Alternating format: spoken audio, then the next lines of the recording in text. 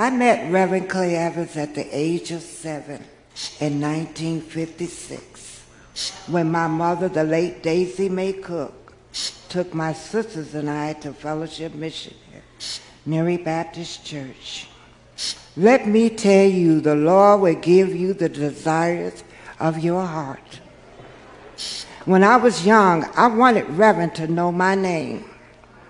When he saw me in the children's church, he would call me by my last name, which is my maiden name, Cook. Fast forward to 1987.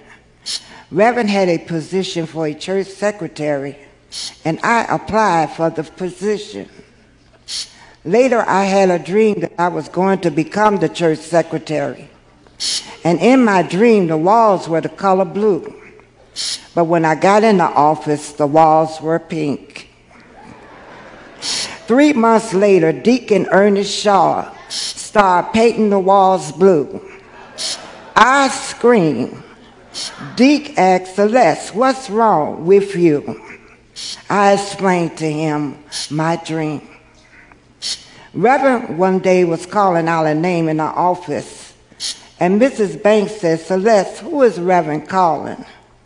I replied, "He has been calling some man for about an hour named Les." Back then, Reverend could hear. He called me on the station to come into his office holding a piece of paper. He asked me what was my first name, and I said Celestine. Reverend said, "Drop the CE in your name." And I did.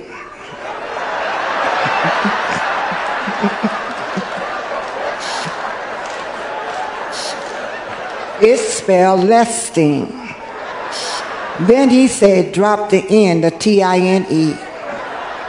That leaves Les."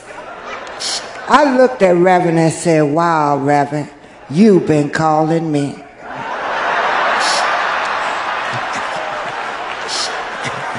And we both chuckled. Later in 1996, I became Reverend Dr. Clay Evans' personal administrative secretary named Les. Reverend would wear a suit and tie every day, and you knew when he walked into the office, or any room for that matter, he was smelling good. Someone was supplying him with that particular fragrance. He was a first-class stellar gentleman, a unique person, and many tried to emulate him. Every morning, Reverend would go to the prayer room located in the front lobby of the church and kneel at the altar. I heard him pray for his wife and children. He prayed for his brothers and sisters. He prayed for the Evans families. He prayed for the staff. He prayed for the city of Chicago leaders. And he prayed for the entire Fellowship Church family. Reverend retired as pastor of Fellowship in December 2000 at the age of 75 years old. Reverend wanted the church to continue to grow. It did, under the leadership of Reverend Charles Jenkins. I want to end with the fruit of the Spirit. Kindness.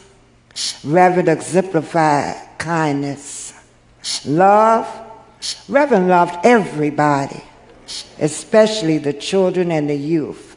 They were his future. He loved his baby, the ship. Long-suffering. Whoa, that's what he was. Joy. He had great joy teaching the word from the Bible and preaching the gospel of Jesus Christ. Peace. He always said there's no big I's and little U's. He was always about keeping things decent and in order. Patience.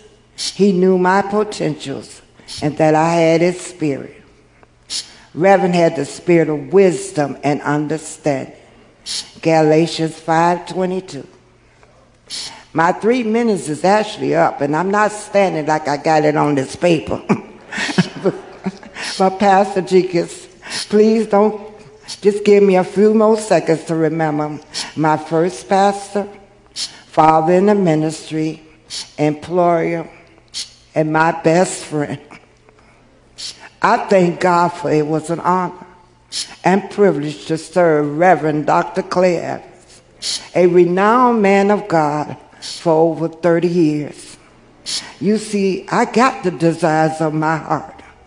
He knew my name, for it is no secret what God can do.